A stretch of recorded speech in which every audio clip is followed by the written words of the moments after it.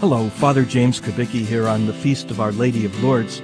Here's something that Pope Benedict said on this feast in the year 2010. In their concise descriptions of Jesus' brief but intense public ministry, the Gospels testify that he proclaimed the word and healed the sick, a sign par excellence of the closeness of the kingdom of heaven.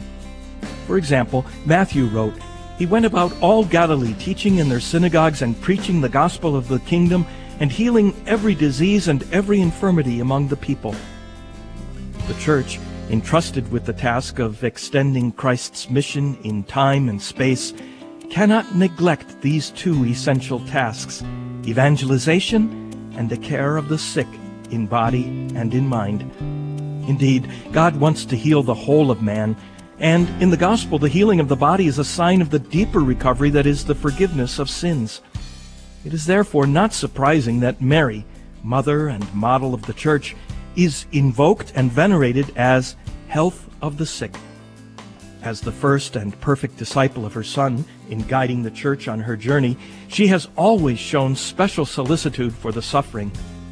Witness to this are the thousands of people who go to Marian shrines to invoke the Mother of Christ and find in her strength and relief.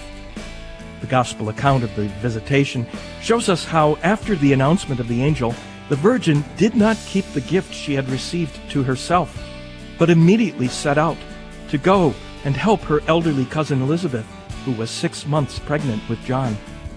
In the support that Mary offered this relative, we see prefigured the whole of the Church's action in support of life that is in need of care.